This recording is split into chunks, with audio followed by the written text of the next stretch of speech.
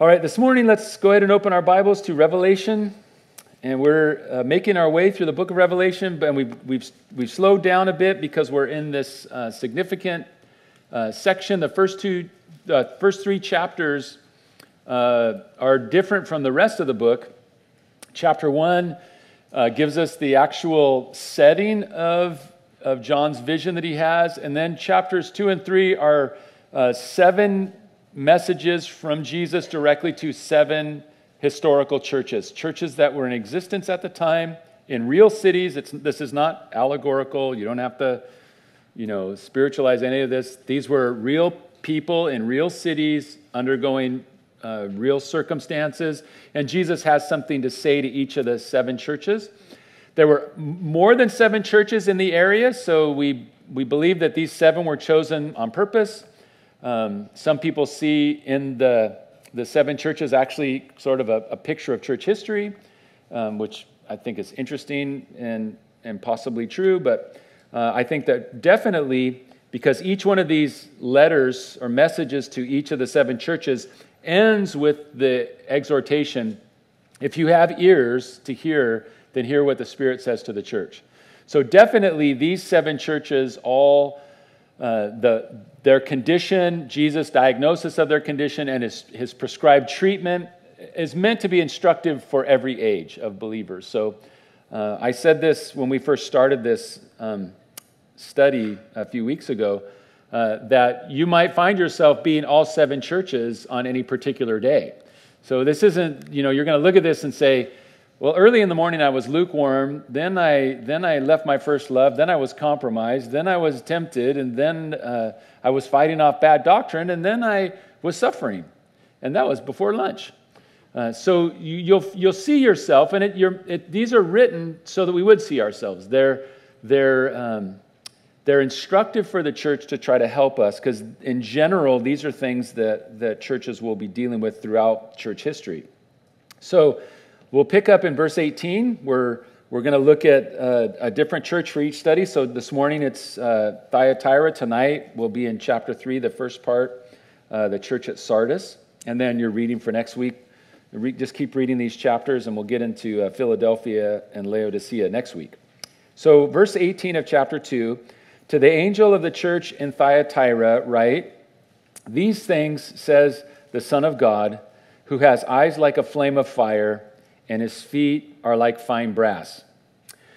Each one of these letters follows a certain pattern, and this one follows that pattern where the church is named, and then there's a description of Jesus that reminds us from chapter 1 that John was actually seeing a vision. This book is called The Revelation of Jesus Christ, and it actually begins with a revelation of Jesus Christ. John is in exile. He's on an island called Patmos, a real island. It's in the Mediterranean. John was in exile, therefore he said the testimony of Jesus for the Word of God. Church history adds some detail about him being put in exile there.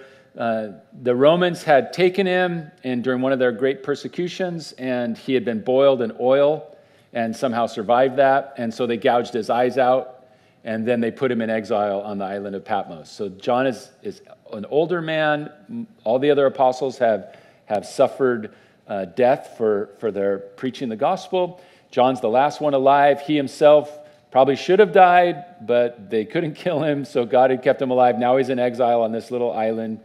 And he has a revelation of Jesus. He actually sees Jesus. And he sees a glorified Jesus. John is the one who calls himself the disciple whom Jesus loved. He's the one who was leaning on Jesus at the Last Supper. He's a very close friend with Jesus. He knows Jesus very well. But when he sees Jesus in chapter 1, at the end of his description of Jesus, he says, I fell at his feet like a dead person. He's seeing Jesus in a manifested glory that overwhelms him.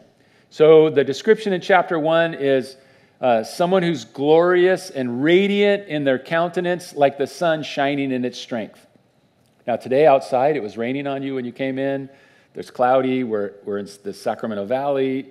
We know that we're in winter. We're probably going to see the sun a few days before May, right? I mean, we're into that season where we don't see the sun. Well, when it's a hot, sunny day and you think of the summertime, you try to look at the sun, you can't. You shouldn't. Don't do it. You'll burn your eyes. When we have an eclipse, we always have to warn everybody, don't look at the sun. Don't try to see the eclipse, because trying to look at the eclipse with your naked eye is going to eclipse your eye. The only eclipse you're going to have is a burn mark on your retina. So the sun shining in its strength is something so glorious that you could look, but then you have to look away. It's just too much. And that's who Jesus was. That's who he is. That's what John was seeing. And then he describes him, feet like brass burning in a furnace, just radiating the glorious color of brass. And then eyes like a flame of fire. He's got a white garment and a golden belt around his chest, and hair white like wool, a sharp two-edged sword coming out of his mouth. And John says, I was overwhelmed, and I fell at his feet, and Jesus had to lift me up and tell me not to be afraid, and introduce himself to me as the Alpha and the Omega, the first and the last, the alive from the dead. And then these messages. And so each one of these 7 letters begins by reminding us of some attribute or some part of the picture that John saw from chapter 1.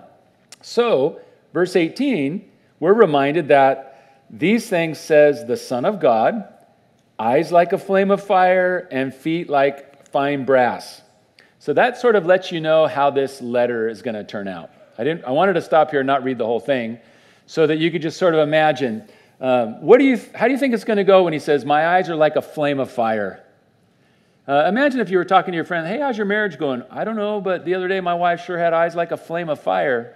You're going to say, oh, not that good then, huh? Maybe, eyes like a flame of fire is generally not good. Yeah, the cop pulled me over, and boy, he had eyes like a flame of fire. Ew. The IRS agent showed up at my house, eyes like a flame of fire. You just put it in any context, it's probably not good. I told my teacher, and she had eyes like a flame of fire. Not good. Eyes like a flame of fire, feet like fine brass. In the Bible, brass used as an instrument of worship, or brass is repeatedly used as an instrument of worship, and always associated with judgment, always associated with the taking away of sin. We have the bronze laver where the priest would wash. We have the instruments of brass that are used in the tabernacle and later in the temple for the sacrifice. They're part of the judgment of God on sin and the taking away of sin. And so Jesus, with feet burning, they look like brass burning in the furnace. And the idea of eyes like a flame of fire, that he sees through, that he's righteous, that there's judgment, that there's cleansing, that there's purging. This is significant. And I think that this is important for us, in particular for them, and we'll make the point as it relates to what his message is to them. But I think for us in general, it's important for us to remember that Jesus sees and that his judgment is just.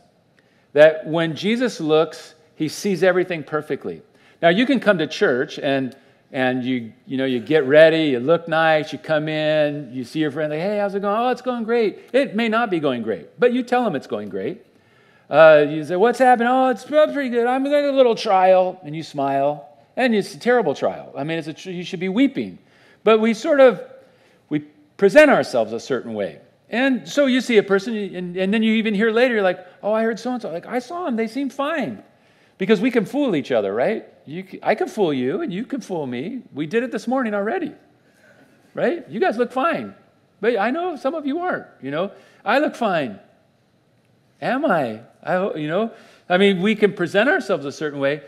You know who sees everything? Jesus.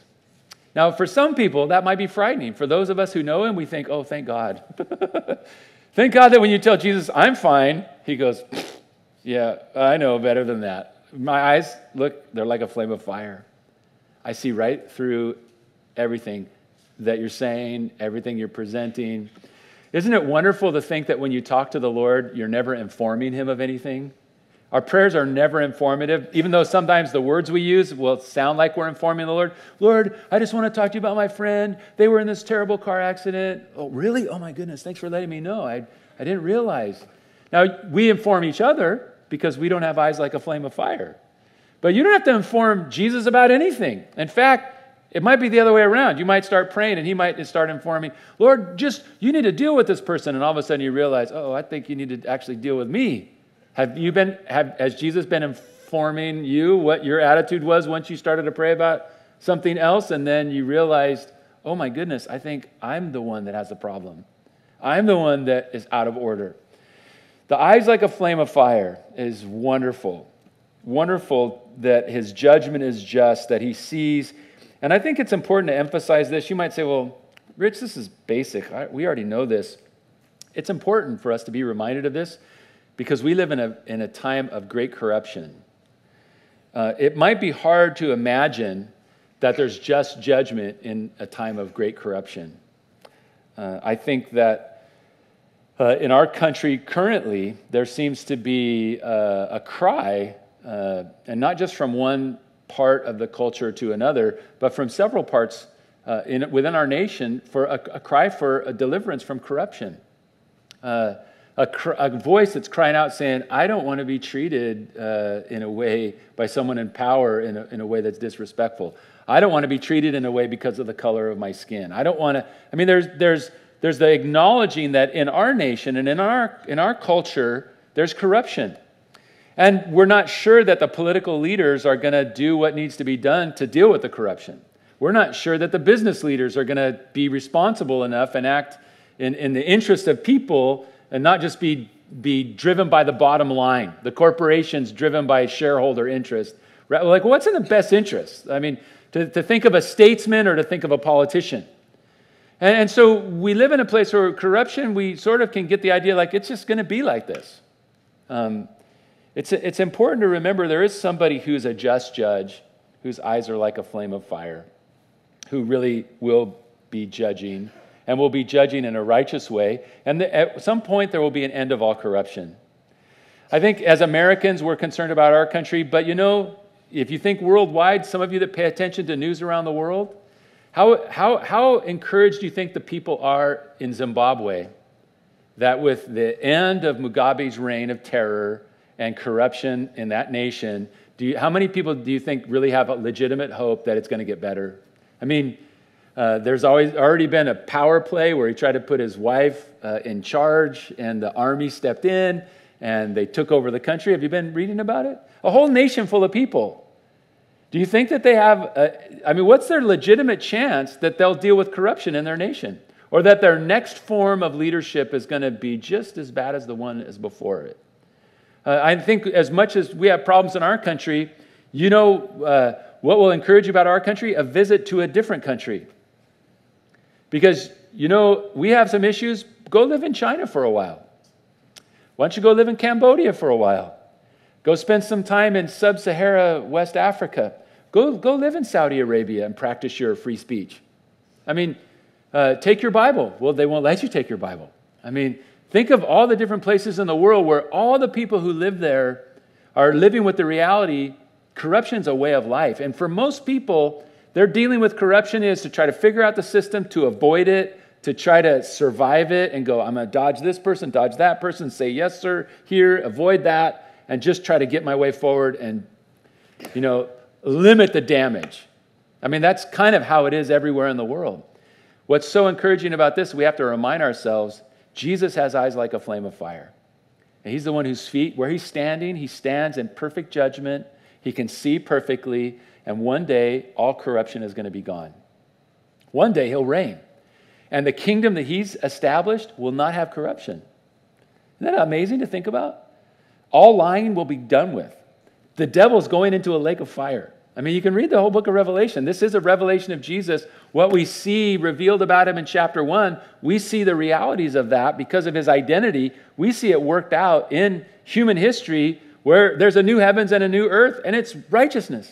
He's the light of the place. Everything that makes a lie is gone. The devil's in the lake of fire. The Antichrist is in a lake of fire. The judgment has happened, and there's a righteous place. There's a home for us. That's true. Don't let the corruption of this generation cause you to lose hope on a victory by Jesus. There will be a release from all corruption.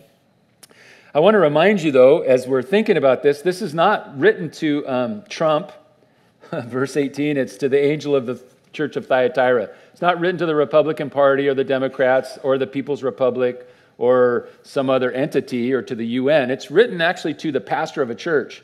So if you're the pastor of a church and you get a letter from Jesus that says, hey, I want to write you a letter. My eyes are like a flame of fire. Oh, what do we do? So want to remind you of a great principle. Turn to 1 Peter. We won't spend a lot of time on this, but I want you to see it with your own eyes. 1 Peter chapter 4, verse 17.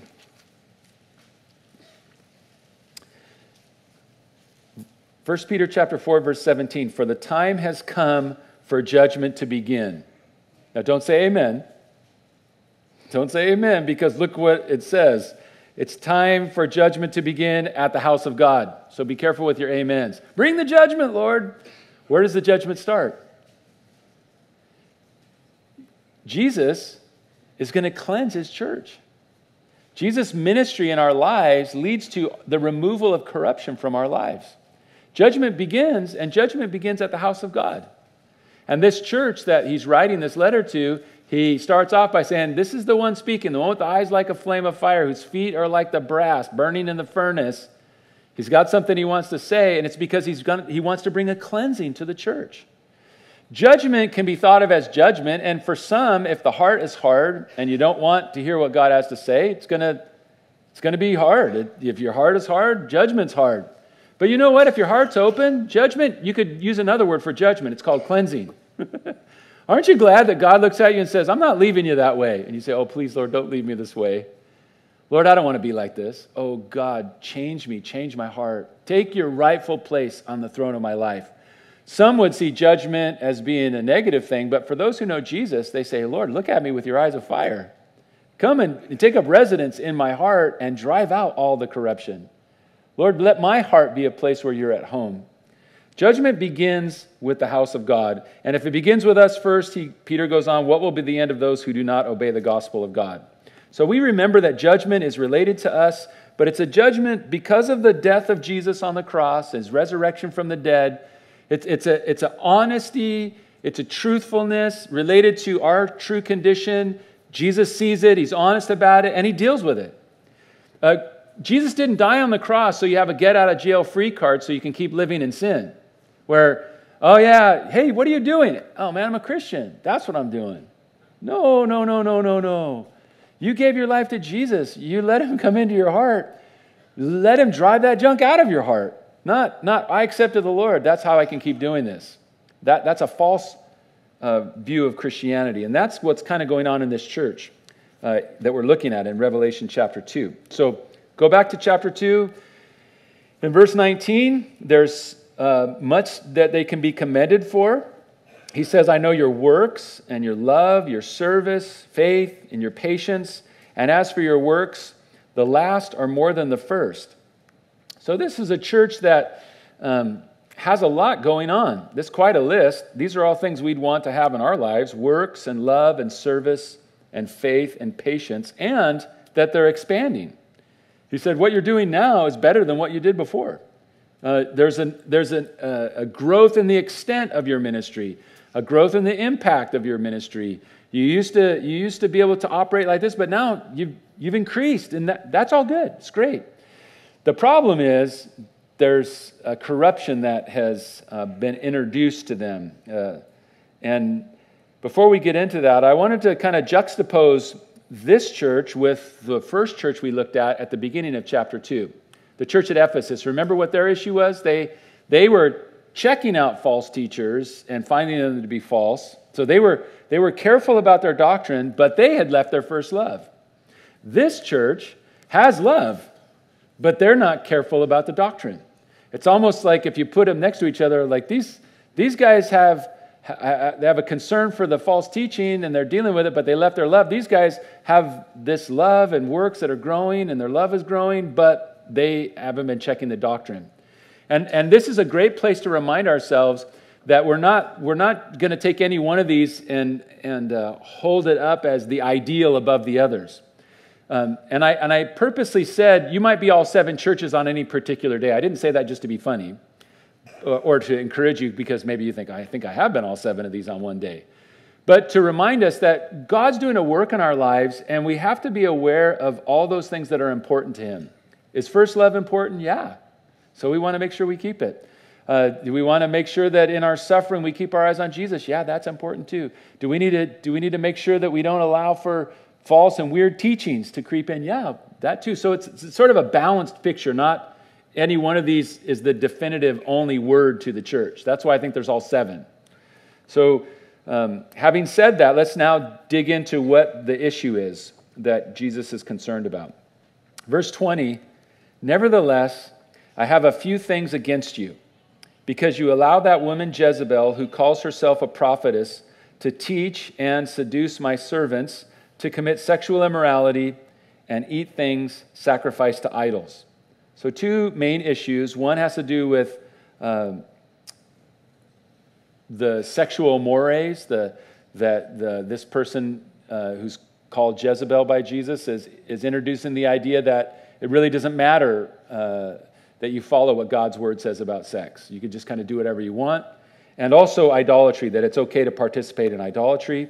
So verse 21, Jesus says, I gave her time to repent of her sexual immorality, and she didn't repent. So even though this was happening in the church, there was space that was given for repentance to take place. But she wouldn't repent. And then this warning of judgment. Verse 22, indeed, I will cast her into a sickbed, and those who commit adultery with her into great tribulation, unless they repent of their deeds. And then even stronger warning in verse 23, I will kill her children with death. And all the churches will know that I am he who searches the minds and the hearts, and I will give to each one of you according to your works.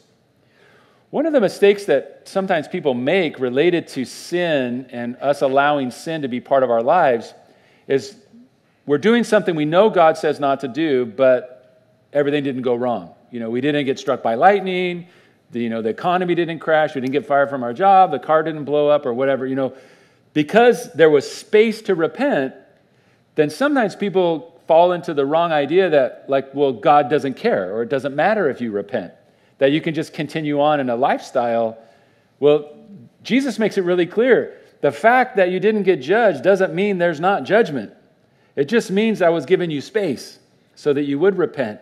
But she didn't repent, and if she doesn't repent, then she's going to be judged severely, and those who participate with her in what she's saying and are influenced by her in the congregation, they're going to be judged severely. In fact, kind of in the strongest terms possible, he's going to kill them. They're going to be thrown into a sickbed and then die, and that there's a judgment coming. So there's this warning.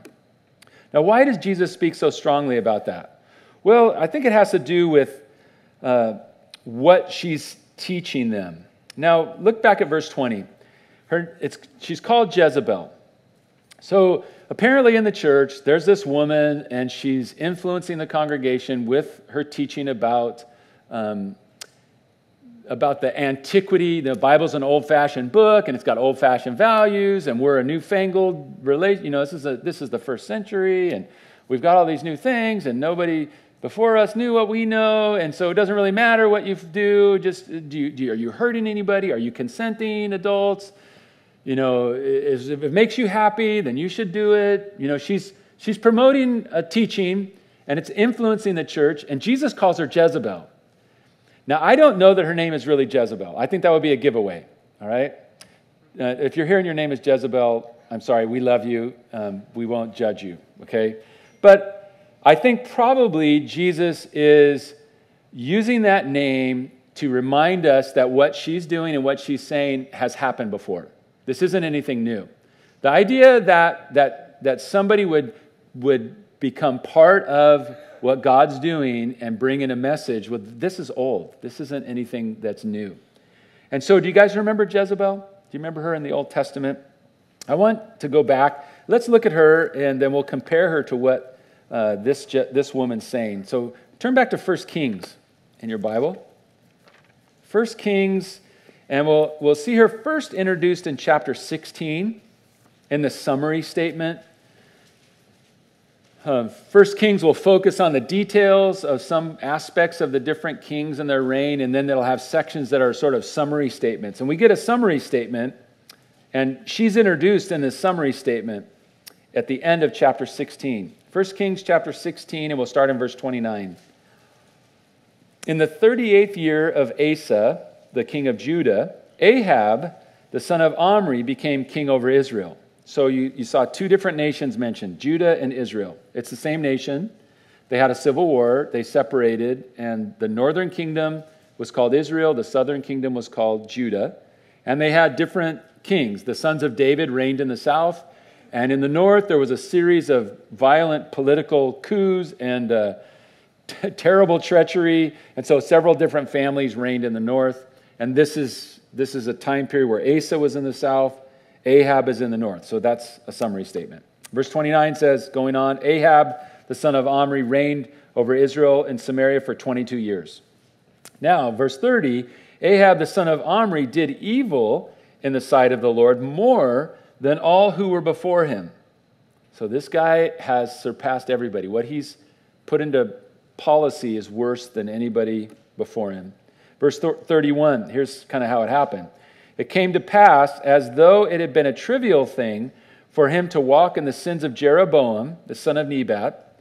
The sins of Jeroboam are a reference, you remember, to idolatry. Jeroboam, when the kingdom separated north and south, Jeroboam's sin was to introduce idolatry. So he was concerned that the people in the north would travel to the south on the holidays, and they would their allegiance would go back to the son of David, the king of Judah, and they'd go back to Jerusalem to worship. So this guy, as a political expediency, set up a golden calf in the far north and a golden calf in the south and said, you don't need to go to Jerusalem. These are your gods. You can worship here. The sins of Jeroboam is idolatry. So Ahab's participating in that. So there's idolatry. And then we have this statement. He took as wife Jezebel, and notice where she's from, the daughter of Ethbaal, the king of the Sidonians. And he went and served Baal and worshipped him. She's not Jewish. She's not an Israeli. She's an unbeliever. She's an idolatrous woman. She's a princess from a pagan kingdom. Her father's named after a false god. She is a person who joins into Israel, but she's not a follower of God. She's an idol worshiper. She's pagan, but now she's the queen of Israel. Oh my goodness. So through her influence, we know the story of their reign. They were very wicked. They actually hired hundreds of false prophets to spread their doctrine throughout their nation. Personally, she supported hundreds of false prophets and spread the sexual immorality and the idolatry through the country. But she herself wasn't a believer. She wasn't Jewish. She wasn't descended from Abraham, Isaac, and Jacob. In Ahab's corruption, he brought her in. And so that's sort of this summary statement. And they were notorious for sexual immorality. That was kind of what marked them. Now, there's one story that makes this a little bit more general, and I want you to turn to chapter 21 of 1 Kings, because I think this will help us, because I think Jesus references specifically sexual immorality, so we want to make that point, but he also references idolatry. And there's a particular story in Ahab and Jezebel's life and their relationship with each other, which I think in a broader way will help us to recognize her influence. It's in chapter 21, verse 1 of 1 Kings chapter 21. It came to pass after these things that Naboth, the Jezreelite, now he's introduced to us here. We don't know anything about him except for this. He had a vineyard that was in Jezreel, and it was next to the palace of Ahab, the king of Samaria. So we're introduced to this character. What we know about him is he's next door neighbors with Ahab and Jezebel. Verse 2, Ahab spoke to Naboth, saying, give me your vineyard, that I may have it for a vegetable garden, because it's next to my house, and I'll give you a vineyard better than it, or if it seems good to you, I'll give you its worth in money. But Naboth said to Ahab, the Lord forbid that I should give you the inheritance, or give the inheritance of my fathers to you.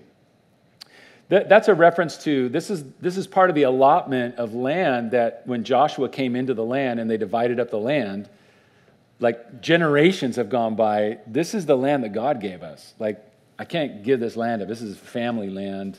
It's not land that I earned or bought from somebody else. No, I won't give you the land. Now look at verse 4. Ahab went into his house sullen and displeased because of the word which Naboth the Jezreelite had spoken to him. For he had said, I will not give you the inheritance of my fathers. He laid down on his bed and turned away his face and would eat no food. Yes, this is really in the Bible, and yes, it's happening. Verse 5, Jezebel, his wife, came to him and said, why is your spirit so sullen that you eat no food? And he said to her, because I spoke to Naboth the Jezreelite, and I said, give me your vineyard. Is this real? This is in the Bible, okay? Give me the vineyard for money, or if it pleases you, I'll give you another vineyard for it. And he answered, I won't give you my vineyard. Does this sound like anybody you know? Sounds like me. Jezebel, his wife, said, verse 7, and I want you to see her influence and watch her, listen to her message. You now exercise authority over Israel. Arise, eat food, and let your heart be cheerful. I will give you the vineyard of Naboth the Jezreelite. Now, there's treachery involved. I won't go into the whole story. You know the story. You can read it. If you've never read it, read the rest of it. It's a terrible story. And because of the wickedness of this story, actually her judgment is pronounced because of this event. And the way she'll die is directly connected to this event. In spite of the fact they introduced idolatry to the land and all the sexual immorality and all the corruption nationally that they were responsible for, this event was unique. It's chronicled for us, the wickedness of it, and it's about a vegetable garden. And she has this guy killed, and they transfer the asset, and her husband gets it. And I want you to think about her wisdom there and what she says. Here's a guy, and he says, I don't like how my life is. And her answer is, your life should be however you want it is, however you want it to be. You just please yourself. You see, if you take what Jezebel would say, you can apply it very generally. Now, you may be here and sexual immorality is an issue for you. Maybe you're living in sexual sin and you're saying, well, God, it's okay, we're in love, or it's okay, God knows what I've been through and so this is fine, and I talked to him about it, he said it's okay. It's not. It's wrong. It's God's will for you to be sanctified and to live a holy life. God created us to experience the pleasures of a man and a woman coming together as one, but within the confines of marriage. God describes it. He gives specific instruction about it. I mean, that's what God's word says. You can agree with it or disagree with it, but that's what God's word says. And she's come along in this church in Revelation. Jesus reminds us of this story, and she says, no, you can just please yourself. You please yourself, and if you're pleased, that's fine. Isn't that what she's saying here? She's telling Ahab, it's most important that you make yourself happy, and I'll help make you happy. That's that message of Jezebel. Doesn't it sound familiar? Yeah. It sounds like Genesis chapter 3. It sounds like the devil telling Eve, what matters is that you're happy. What matters is that you get what you want. What matters is that you have your life go the way you want it to go.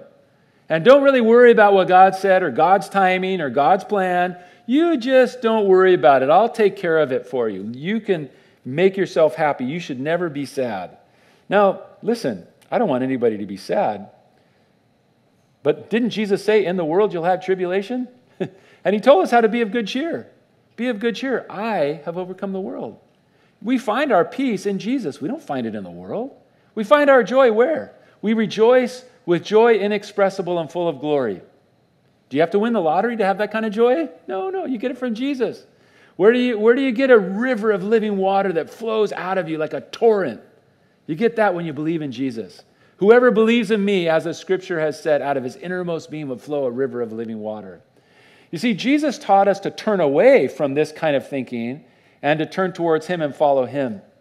But kind of, I think this more general story that is significant in that, the judgment on her is where the dogs, where you killed this guy, the dogs are going to lick your blood.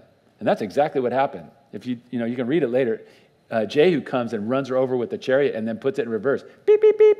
And backs up over a few times and then goes in and has something to eat and then thinks, we should go bury her. And they went back, and what did they find? The dogs had already eaten her. I mean, it's gross, okay? But it's directly connected to this story. her judgment was directly related to this wickedness. And this wickedness is about a vegetable garden. It's about neighbors having a fight, a conflict. Well, did we just have a shooting in Northern California a couple weeks ago? I think I was in Israel, and there was a shooting in Northern California. And what was it? Who was fighting? Isn't it neighbors? It's neighbors, right? And a guy goes on a shooting. I mean, like, the Bible's not new. The Bible's old, and what we're doing is not new.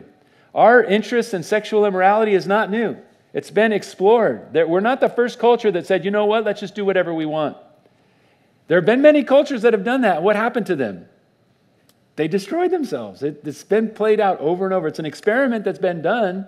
And our culture, where we're throwing off the shackles, if you will, what the Bible says about gender identity or sex or the place of sex in the life of a person, and we start to listen to the teaching of Jezebel that says, just please yourself, do what you want, make yourself happy, we're going to have the same result.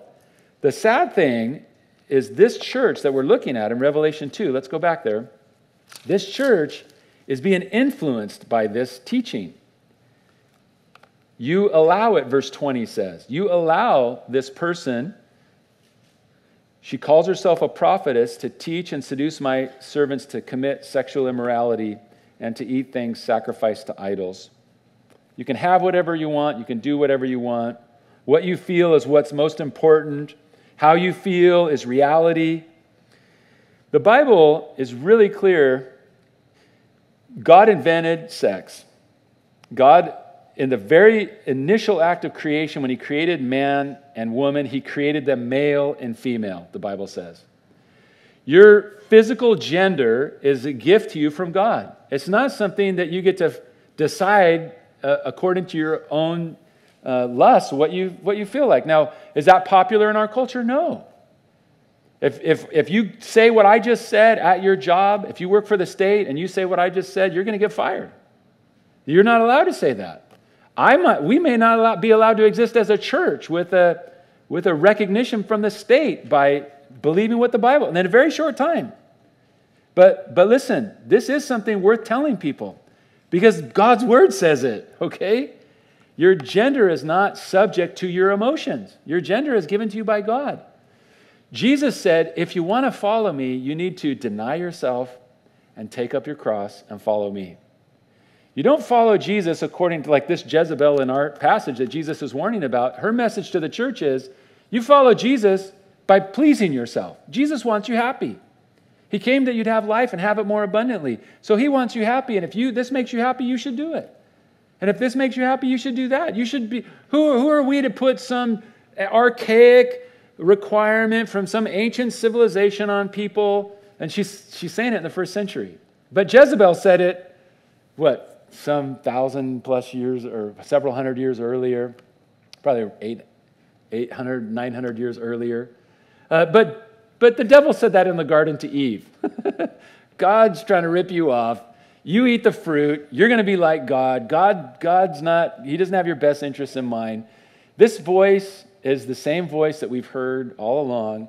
The challenge for this church in Thyatira is the pressure of their culture, an sexually immoral culture, completely confused about the purpose and the place of sex, and just expressing yourself in every way possible.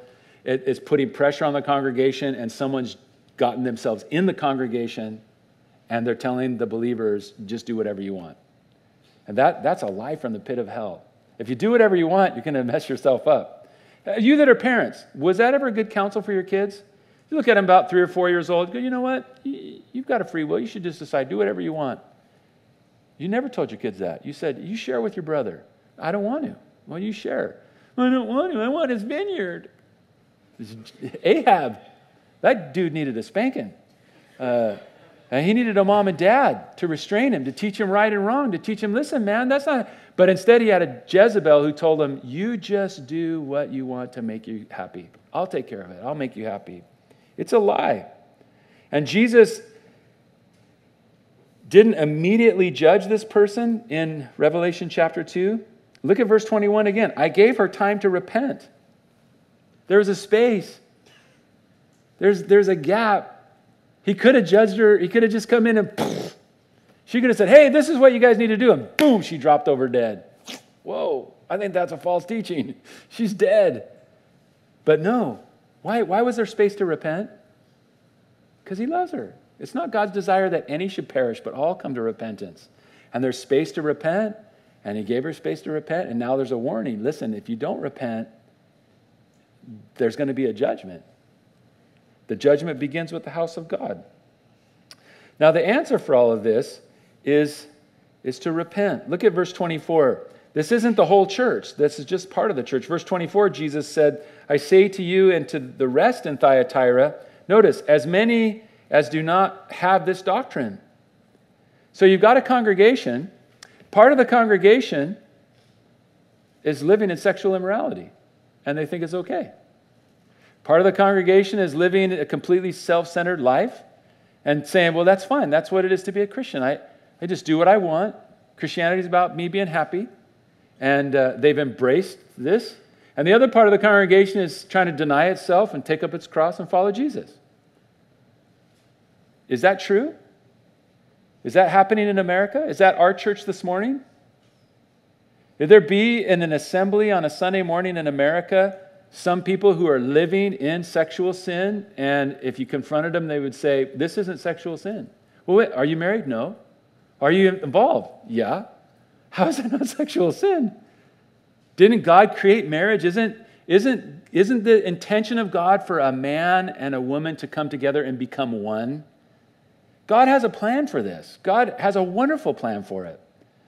And it's designed by God so that there would be intimacy, so that he says they will come together, there will be one. The two will be one flesh. It's a supernatural miracle of God.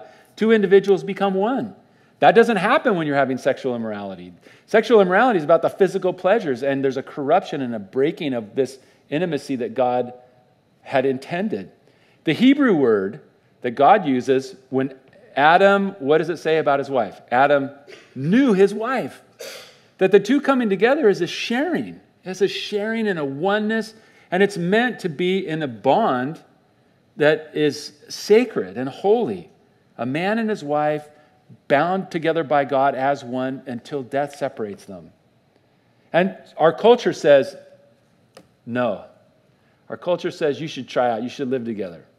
Well, we did some studies about people that live together. You know that if they live together, your chances of getting divorced are radically higher than if you don't. Well, there's STDs. They're epidemic in America right now, right? But people, it doesn't slow people down. We need to practice safe sex. The message for kids is not abstinence because, come on, we got to be serious. We need to teach safe sex, and we need to teach it early because they're going to do it anyway. I mean, the culture is going to say what it says, and it sounds an awful lot like Jezebel. Worship idols, have sex with whoever you want.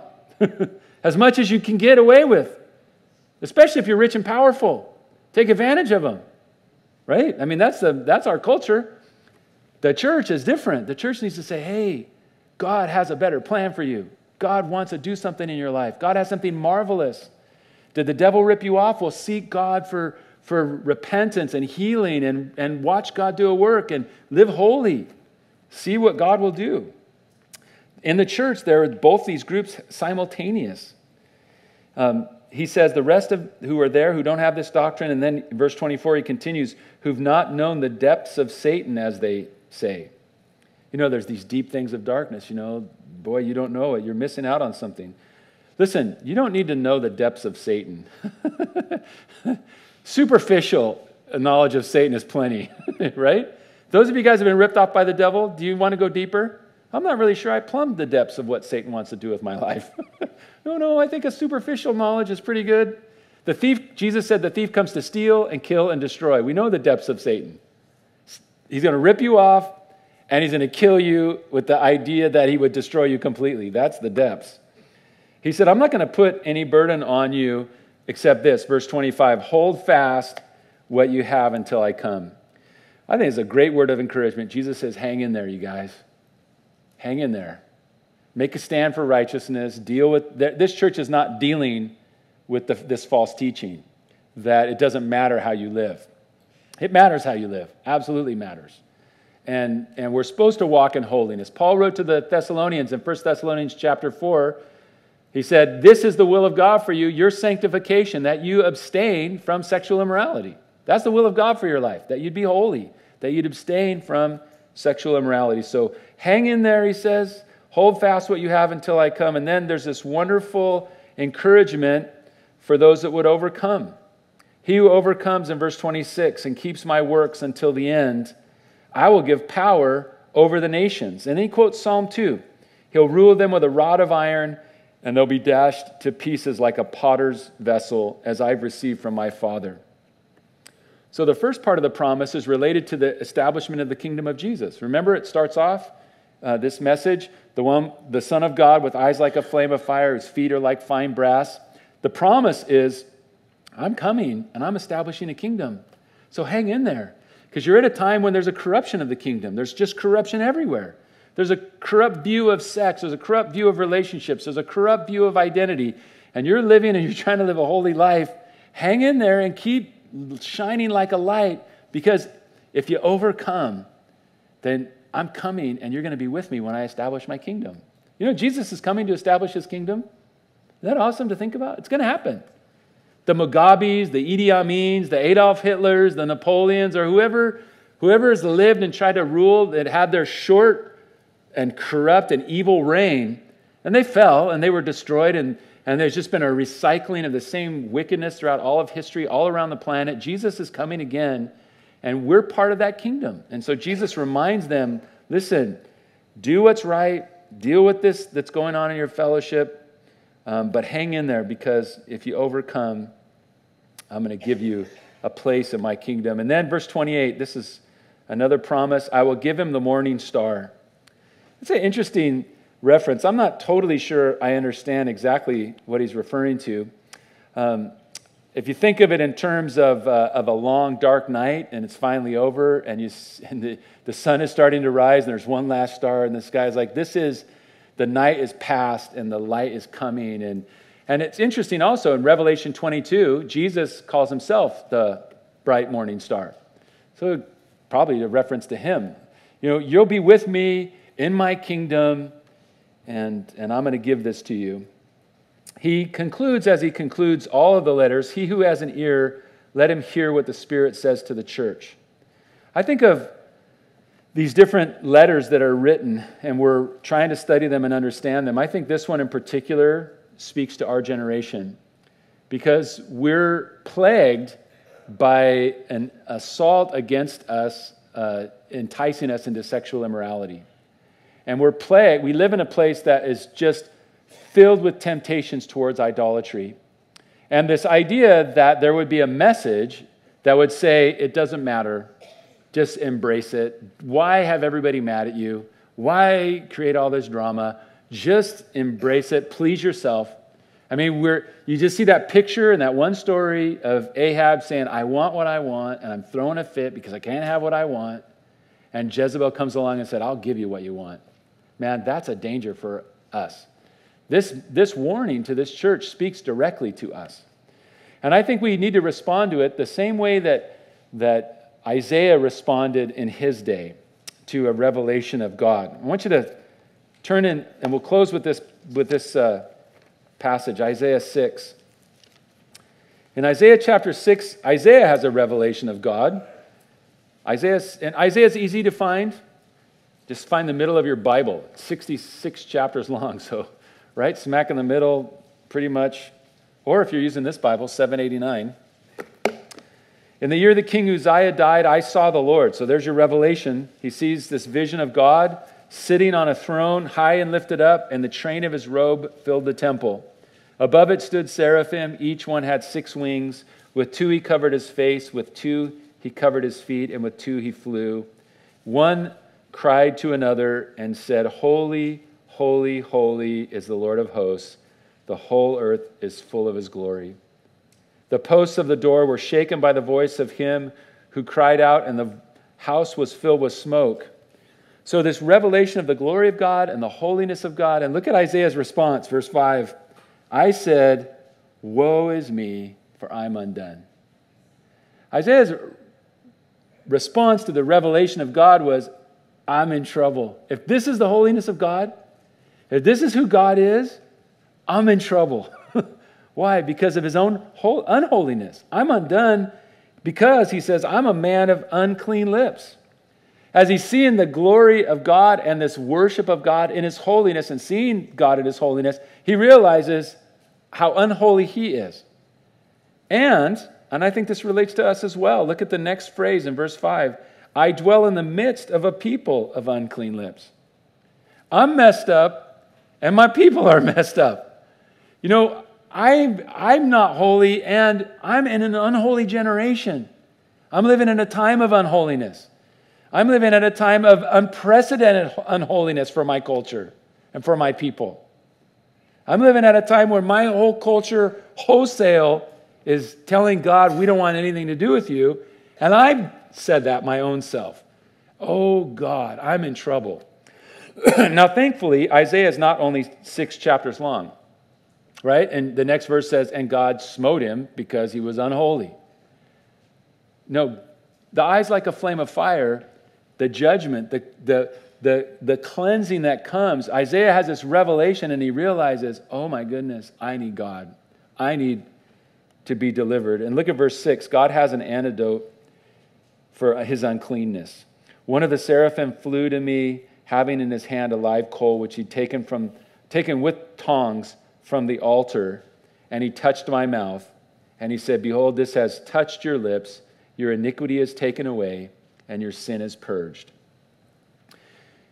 You see, God has an answer. God wants to purge us. He wants to cleanse us.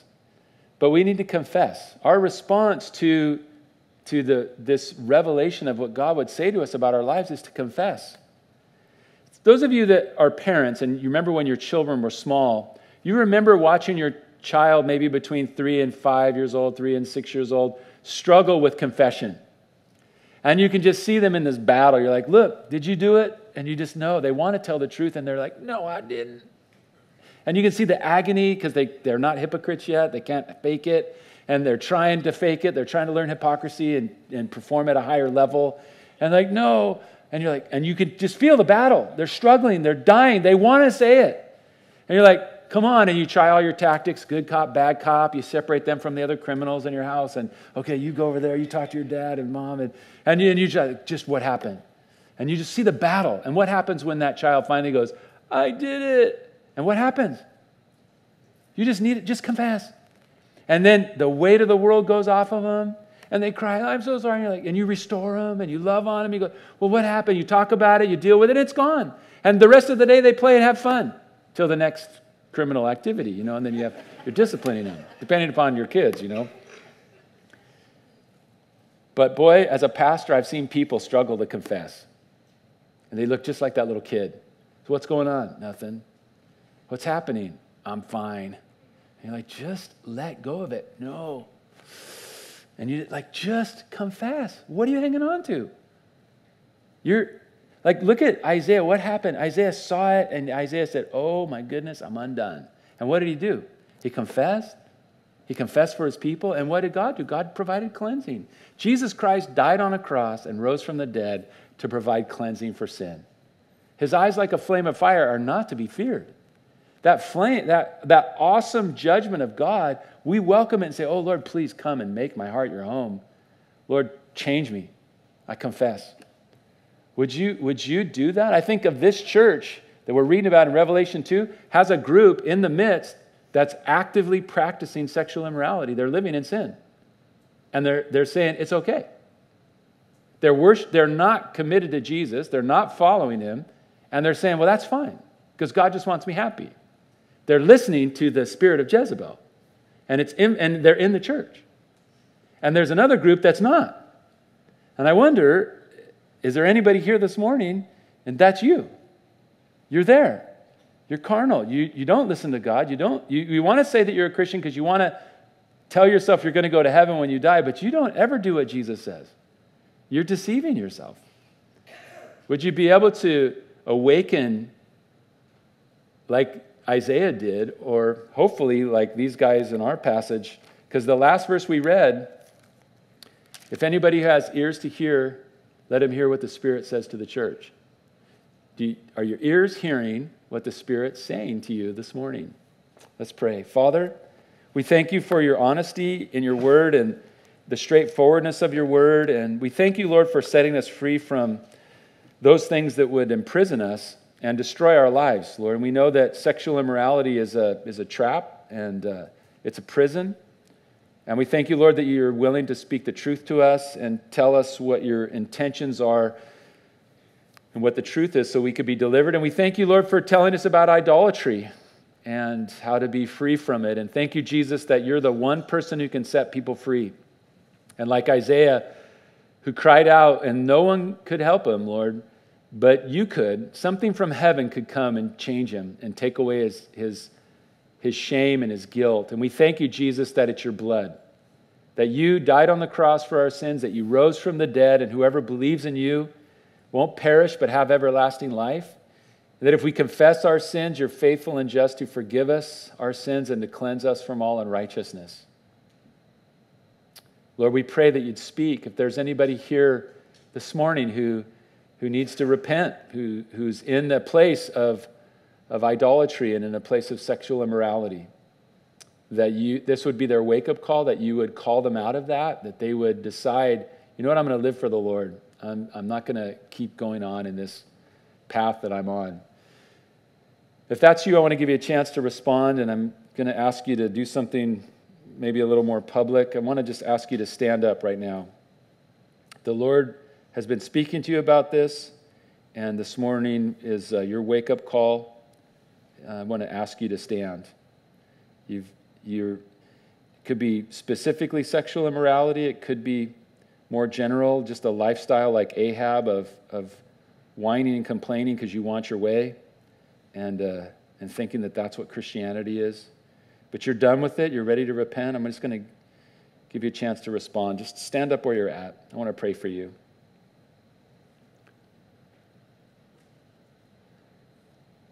Anybody else want to stand up? If you have ears to hear what the Spirit's saying to the church, then hear it. I'm standing with you. Anybody else? Father, I thank you that just like Isaiah, when he saw you, he realized that he was messed up and he cried out, Lord. And thank you how you were able to touch him from heaven and cleanse him and take away that uncleanness, take away that guilt and shame, take away